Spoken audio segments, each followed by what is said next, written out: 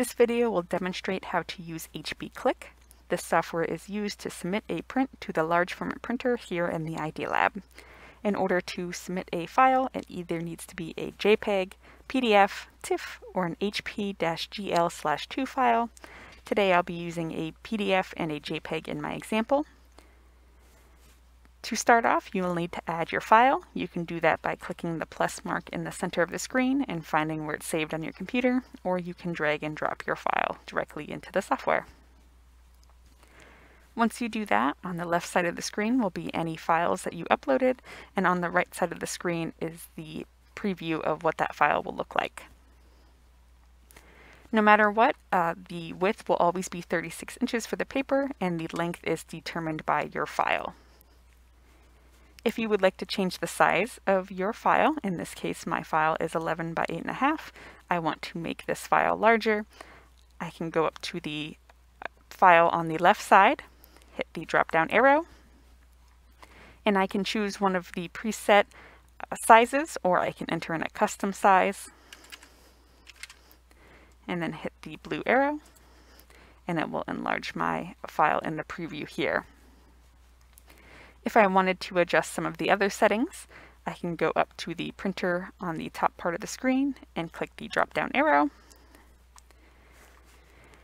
Under mode, I could change it to grayscale if I want it in black and white. I could adjust the quality. The higher the quality, the slower the print. The alignment, I can tell it where I want the file to be aligned on the paper. I can tell it how many copies I would like, and I could add cutting lines. Cutting lines will print a dashed line around your file, so it's easier to hand cut.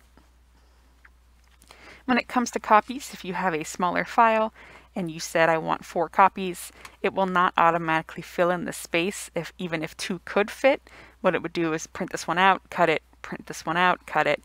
So if you have a smaller file that you would like to print multiple times, I suggest doing it this way, where you would import the same file multiple times,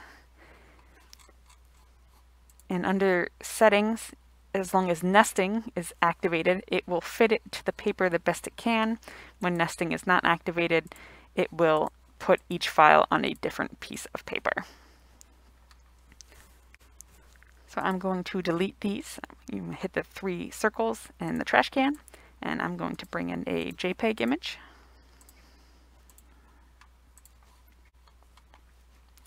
I'm going to download a JPEG here.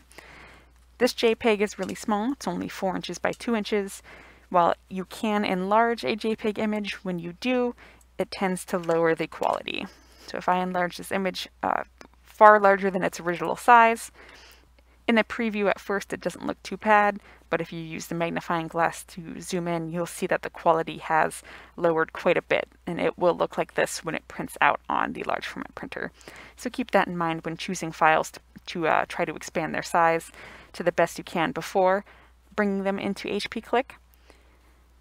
If you change the size to something that cannot fit on our paper, which is 36 inches by 72 inches, you'll get a little warning that says page clipping, and anything in yellow will not be printed on the paper. It will be cut out. And that is the basics of HP Click.